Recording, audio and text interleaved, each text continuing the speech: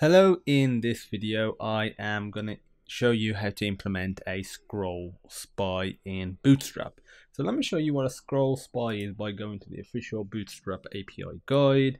If you scroll down, we got this example in a navbar. That's the example that we'll be implementing. If I scroll down, as you can see, when we go to a certain particular different section of it, it highlights which one we're on. And now we're on like the one that's marked as 1.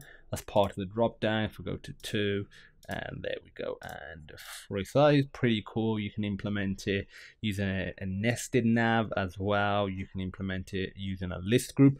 I recommend that you have a go at all the different ways of doing it, but we're going to be using a nav. So let's go over here. First of all, we need to add some CSS. If you have a separate designated CSS file for this particular page, feel free to use that one. Because it's very basic, I'm just going to keep it on the same page. So you need to make the body position relative for using it with a nav, otherwise it just doesn't work very well. And I'm also going to do .container margin dash top of 100 pixels. Reason I'm doing that is because we'll be putting the nav bar. Also forgot to mention, I've covered nav bars and navs in a separate video, so feel free to check that video out. So I'm going to be going over the nav part of it pretty quickly, just because I've covered it in a separate video. Okay, yeah, because the nav bar will be here at the start of the body, and I don't know why Bootstrap does it like this. If you just put a nav bar there, this content, the container where your main body of your website will be, gets overlapped by this. So this starts at the top, the nav bar starts at the top, and the nav bar has a greater Z index, so it's basically on top of it. So we want to just sort of, by doing margin dash top, we are moving this down a little bit, or you could do margin dash bottom on the nav bar. That's the only reason we're putting that here. Okay, so we also need to, in the body, do a data dash spy scroll data dash target equals hash epic navbar. So this is a navbar that we are going to create that's going to have an ID of epic navbar. We have not created that yet, but we will literally start doing that now. So nav, and we're going to put ID equals epic navbar class equals navbar dash light bg dash light px dash free fix dash top. Okay, and next what we're gonna do is just put like a title heading thing here. You could put an icon, an image, that's totally up to you. So navbar brand href. I'm going to put a hash so it doesn't go to a different page or website, but you naturally would make that go to a different page or website, usually probably the home page of your website. Next, what we are going to do inside the nav is put a unordered list. So unordered list, and this is going to have a class of nav dash pills. I'm going to put a list item. This is going to have a class of nav dash item, and in here we're going to have an anchor tag class equals nav dash link, href equals hashtag Batman. So this is going to be a section that we'll navigate to, and we'll get some like an image off the internet and some text basically just to describe a few different of my favorite characters, and those will be the different sections that we'll be scrolling through.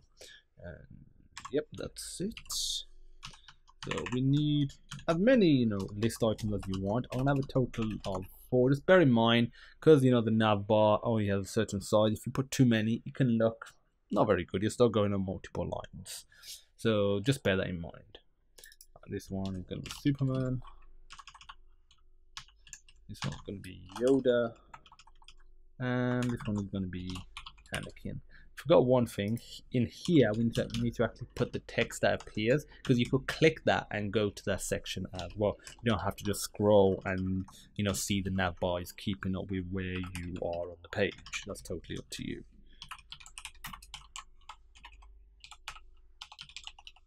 Okay, so now that we've done that, in our container, we can actually implement, you know, the content. Because if we look at it now, this is what we get. So we want to be able to, you know, click these or scroll through these and actually, you know, go to the particular page, section on the page. So in here, we're going to have a div, and this is going to be data-spy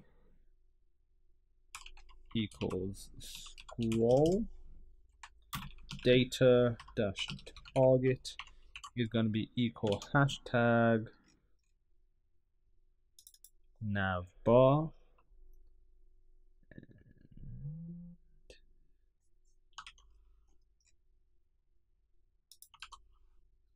like so, and we're going to put data-offset equals 0.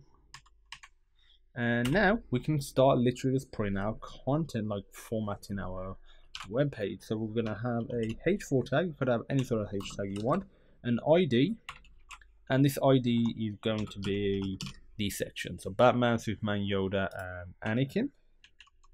And in here we'll just put the name of the character.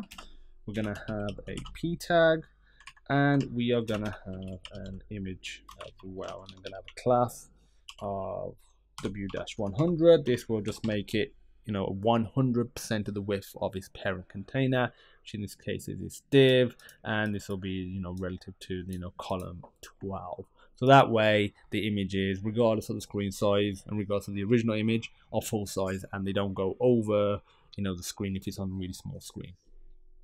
And src, we will implement that in a second, but that's basically the format. So let me duplicate this. This is gonna now be Superman. This is gonna be Yoda.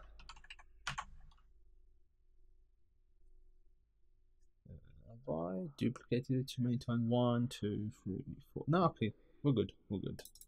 Before I had duplicated it too many times. It's gonna be Anakin.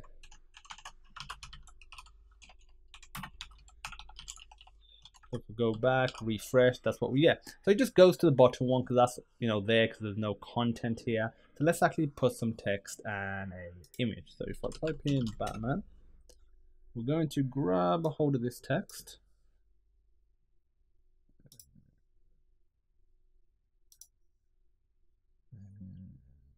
There we go. We're going to get an image. I will be using the first one.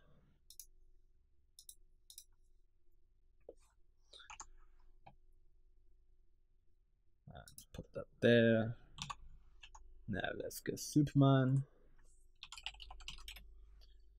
Superman.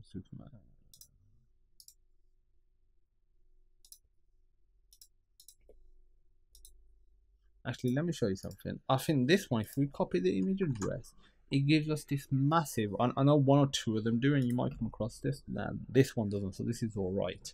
The other one will. So let me show you. Yeah, I will show you in a second. Let me get the text, the description. Superman, I am excited to see the Snyder Cut next year, see what that is like. And now let's get Yoda. I'm positive Yoda had this, not an issue, but if we go, let's get the text first. Now let's get an image for Yoda. Let's get this image. If I was to copy image address, this is actually working all right at the moment. Like sometimes it was giving me this massive, you know, I don't think it's because I was copying that now. It was giving this massive sort of data attribute, which is not what you want, and it just is massive as well. Next one is Anakin. Ooh, bless me, just sneezed. Okay, so let's get this text. Let's put this Yoda, and put that there. Let's get an image of Anakin Skywalker. I'm pretty sure like this did it when I go to copy image address. It may have been because it hadn't loaded, possibly. Ignore what I'm saying. Okay, so almost there. So we just want to add a bit of JavaScript now. So if we go down, open up some script tags. Again, if you have a separate designated JavaScript file for this particular page, feel free to use that one. I do not, and this is a simple example, so I will just be putting it here. Add event listener. When we resize the website, you know, the browser, we want to call this method Resize Window, which is what we're going to implement right now.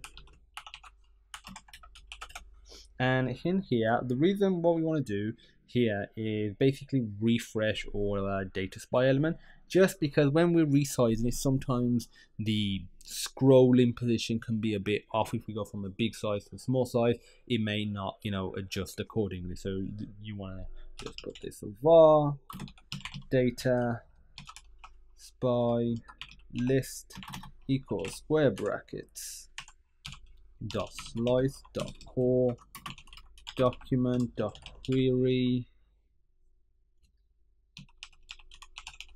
selector all and single quotation marks square brackets data dash spy. So this is going to get any element with the data spy scroll attribute, which is, you know, the ones we want. We should be good to close that now. Make sure you close the quotation marks inside because it doesn't automatically close it. I did make that mistake on a previous video, and I did fix it in the video, but you know, that was, you know, time wasted. I guess I learned from it, so not completely wasted. Function data spy element.